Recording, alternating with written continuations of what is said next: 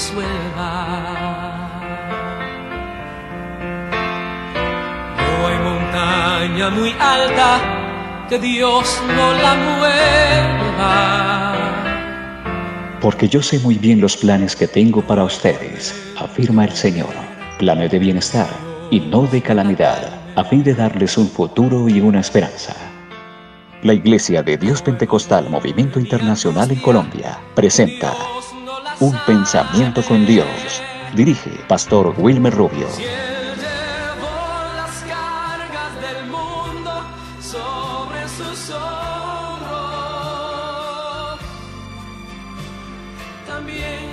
El libro de Romanos capítulo 8 versículo 18 nos habla hoy. De hecho, considero que en nada se comparan los sufrimientos actuales con la gloria que habrá de revelarse en nosotros. No es fácil atravesar el largo camino de la vida. Habrán momentos buenos y alegres, pero también llegarán momentos de luto y de dificultad y sufrimiento. Pero una cosa es cierta, ningún momento difícil se compara con lo que ha de venir.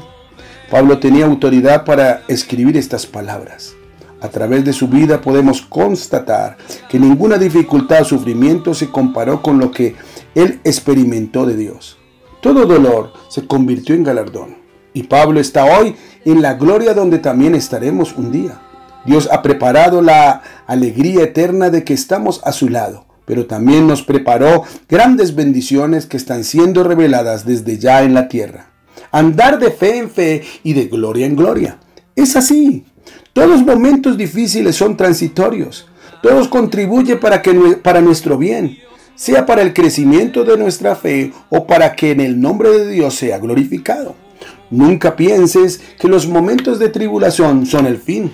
En realidad esos momentos son un medio para que aumentes tu fe y crezcas en gracia. Todavía más, nada se compara con lo que recibiremos de Dios en el futuro. Esa debe ser nuestra meta, el premio del supremo llamamiento de Dios en Cristo Jesús.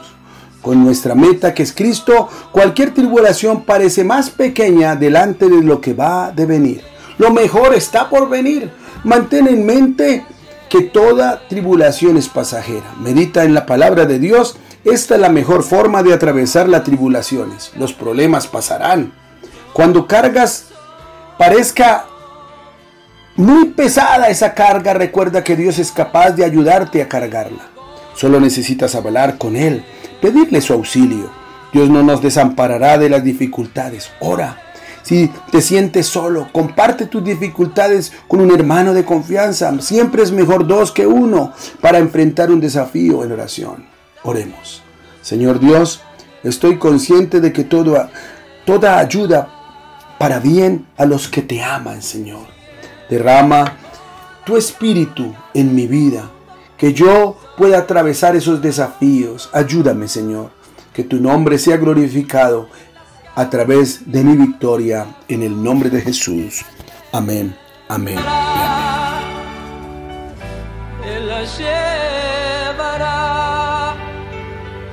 Este fue Un Pensamiento con Dios, de la Iglesia de Dios Pentecostal Movimiento Internacional en Colombia, dirigido por el pastor Willmer Rubio.